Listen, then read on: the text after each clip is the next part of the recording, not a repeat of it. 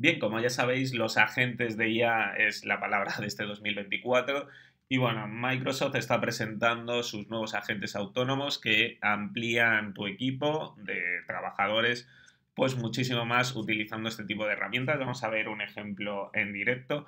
Y bueno, ya el 60% de las empresas de Fortune 500 están utilizando bueno, estas aplicaciones de Microsoft 365 Copilot para acelerar los resultados empresariales, así que básicamente es uno de los productos que más beneficio les está dando estos días a Microsoft y vamos a ver cómo poderlo utilizarlo, ¿vale? Aquí tenéis el vídeo, este ejemplo bastante claro de un caso de uso que podéis utilizarlo.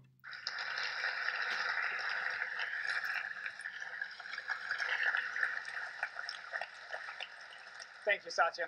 I'm sure many of us are familiar with McKinsey & Company, one of the most successful management consulting firms on the planet. Now, for experience is literally everything, and they're always working hard to ensure that they're streamlining and improving every touch point with their clients. So imagine our delight when they agreed to partner with us to use Copilot Studio to create an autonomous agent to streamline a portion of that client experience.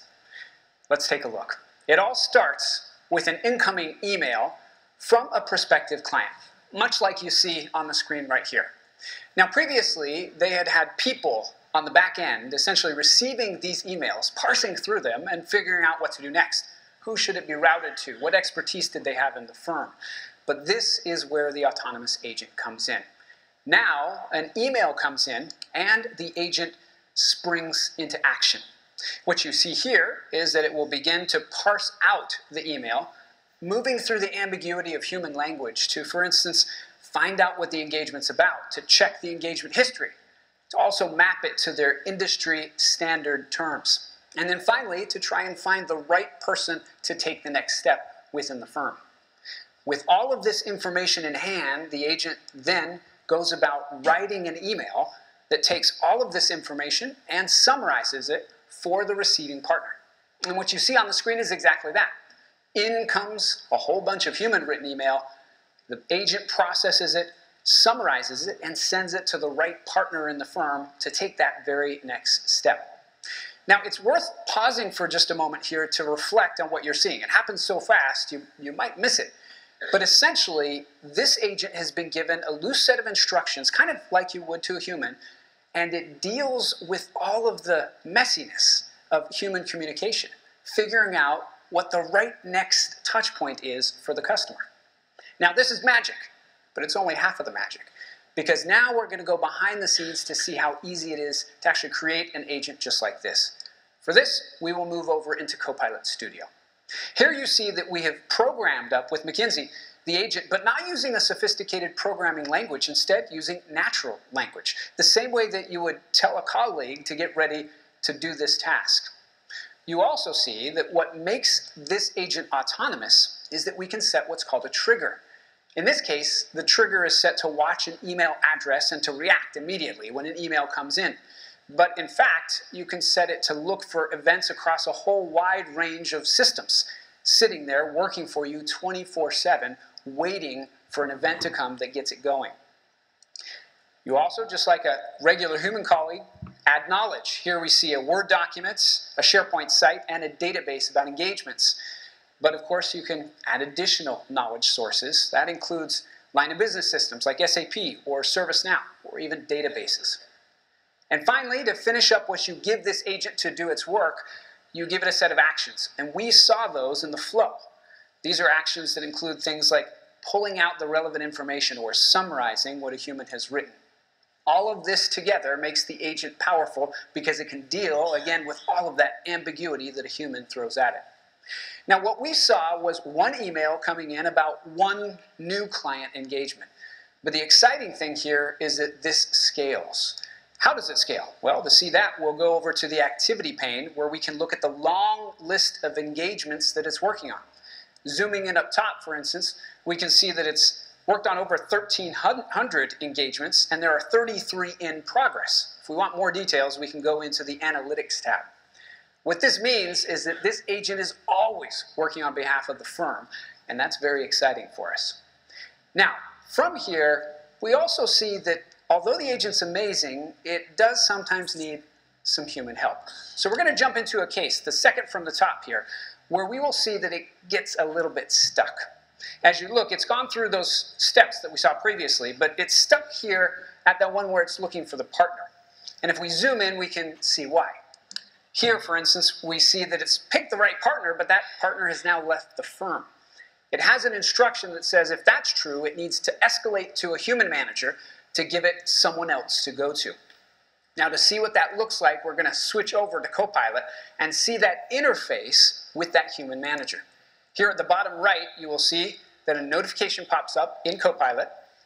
Then the manager gets all the information he or she needs and can provide the right person to route the email to. Back at the ranch, going back to our agent, we can see that it takes that information and fills out what it needs to do. Now, we're excited about this because of the business value it can drive. McKinsey in its trials has shown that it can reduce lead time by 90%, reducing administrative overhead by 30%. And as you look at this list, what we envision is an orchestration layer, just a bunch of agents that can be out there helping individuals, teams, and entire functions to streamline and automate their processes, no matter what industry they're in. They're so easy to make, anyone can do it. You design and set these copilots out to work in Copilot Studio. You interact with them. Bueno, pues hemos visto para qué valen este tipo de tareas, de agentes, así que básicamente los nuevos agentes, no solo la gente de Microsoft está trabajando en esto, sino cualquier empresa involucrada hoy en día en tareas de inteligencia artificial generativa, y básicamente pues te reducen, como hemos visto, esos cuellos de botella. Una empresa X recibe cientos de email, etcétera, al día, y tienes que procesarlo. Hay un trabajo de procesamiento que lleva a una persona, analizar, ver la viabilidad, ver si se lo tiene que pasar a una persona A, Z o X, y todo eso se puede empezar ya a automatizar, porque ya sabemos que la inteligencia artificial generativa puede entender, extraer a qué personas se lo deberían hacer, y como veis dice que acelera el proceso en un 90% esas pruebas iniciales que han hecho, y les ahorra un 30% de... Aquí lo vemos, era esta parte en la que lo estaban comentando, básicamente pues que le permite unos ahorros del trabajo administrativo del 30%, es decir, el piloto mostró que el tiempo de espera se podría reducir en un 90% y el trabajo administrativo en un 30%, y Thomson Reuters construyó pues, el agente de nivel profesional para acelerar el flujo de trabajo de diligencia legal con pruebas iniciales que mostraron que algunas tareas podrían realizarse incluso en la mitad del tiempo, y este agente pues, puede ayudar a aumentar la eficiencia del trabajo para los clientes e impulsar su nuevo flujo, ¿vale? Vemos la idea. Se van a empezar a utilizar a gran escala este tipo de agentes porque pueden hacer este pretrabajo de filtro y luego pasarlo ya a la persona adecuada que pueda hacer todo esto. Vemos que ya hay 10 tipos, aquí nos están indicando pues el primero, que te puede permitir agente de calificación de ventas. Es una profesión donde el tiempo literalmente equivale a dinero, y este agente permite a los vendedores enfocarse en las oportunidades de ventas de mayor prioridad, mientras el agente investiga los prospectos, ayuda a priorizar oportunidades y a la iteración de los clientes mediante correos electrónicos y respuestas personalizadas. También el agente de comunicaciones con los típicos proveedores.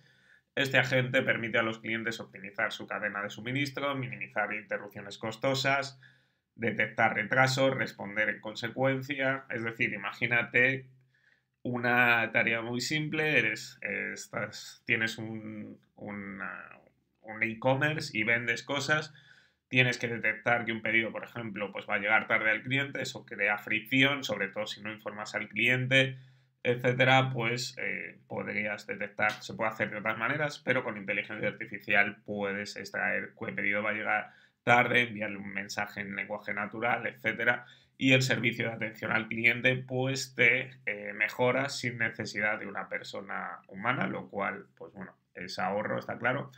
Y agentes de gestión del conocimiento del cliente y la intención del cliente. Un negocio tiene una sola oportunidad para causar una buena impresión, y estos agentes pues son revolucionarios para los equipos de atención al cliente. Estos agentes trabajan de la mano con el representante del servicio al cliente aprendiendo cómo resolver los problemas, ¿vale? Así que, como ya sabemos, va a haber muchísimos agentes y aquí hemos visto pues, Microsoft, que es una de las empresas que ya está trabajando seriamente en esto. Espero que os haya gustado el vídeo. Como siempre, darle like, suscribiros y nos vemos.